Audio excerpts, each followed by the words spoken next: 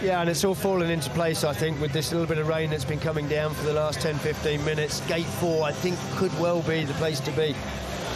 Yeah, I tend to agree. As soon as I saw that, when they were going for gate 1, I thought, oh, it might just be a bit slick and slippery on the inside. They might get stranded. Here we go, we're about to find out. Heat number 21. That means it's the semi-final. It's semi-final 1. Oh, long pause.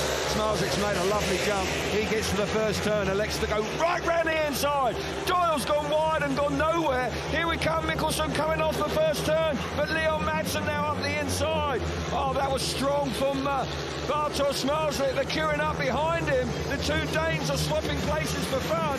Leon Madsen and Michelsen. Michelsen takes Madsen wide. Madsen read it beautifully, trying to get back up the inside. I tell you what, the two Danes are taking no prisoners here. They are elbow to elbow, giving each other a really hard time. I suspect that Michelsen now will have the speed. He's had good speed all night. Smarzlik, meanwhile, checking out front. Oh, skating across the corner there. Madsen's going to have a run.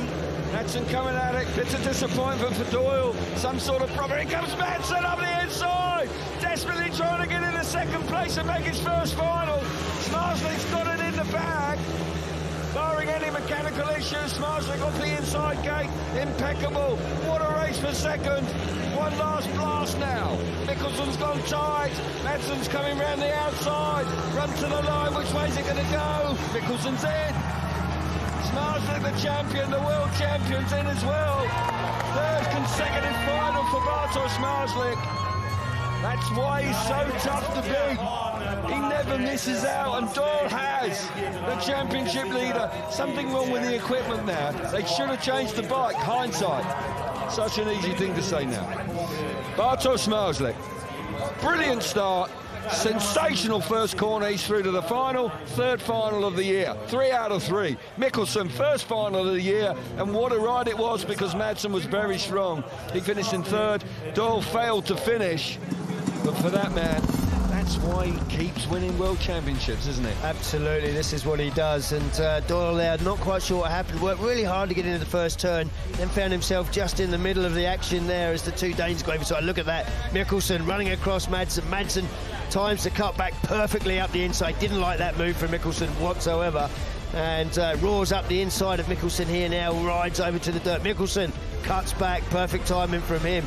These guys were going handlebar to handlebar for the first 2 laps. Unbelievable stuff. Yeah, it was a fantastic battle for second here. And I thought for a moment Madsen might just get the better of Michelsen, but Michelsen is an inspired man tonight. And he wasn't going to take it lying down. Here's the moment. I just thought that Michelsen might just get swallowed up by Leon Madsen. Fantastic speedway. And it was Michelsen, the European champion, who goes through to make his first final of 2024.